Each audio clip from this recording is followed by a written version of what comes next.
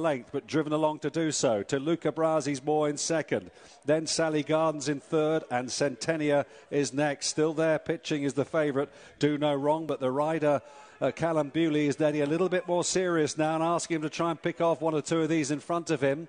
They're coming down towards the second last flight now in an open-looking contest.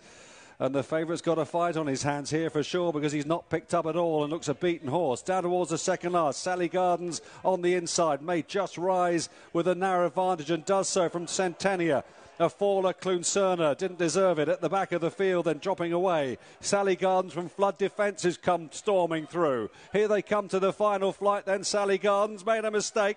Flood Defence is after him in second. They've got 100 yards left to go on the far side. Sally Gardens and Aidan Coleman, Flood Defence and Danny McManaman. And Sally Gardens all out to hang on from Flood Defence. They were 5 clear of